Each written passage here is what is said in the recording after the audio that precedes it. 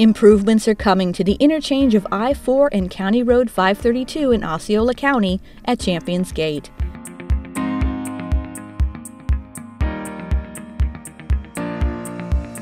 To accommodate the rapid development in the area, this interchange will be reconfigured into what's called a diverging diamond interchange, or DDI.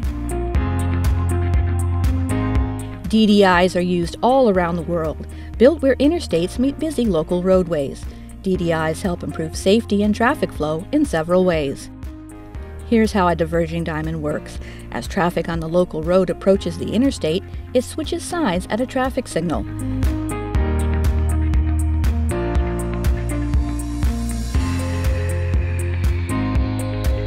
After traveling over or under the interstate, traffic switches back at another traffic signal. By moving traffic to the other side of the road, the DDI eliminates the need for left turns across oncoming traffic. It also reduces the number of traffic light phases, allowing more cars to travel through the interchange. The interchange at I-4 and County Road 532 will have bike lanes and sidewalks to make it easier and safer for bicyclists and pedestrians to navigate the area.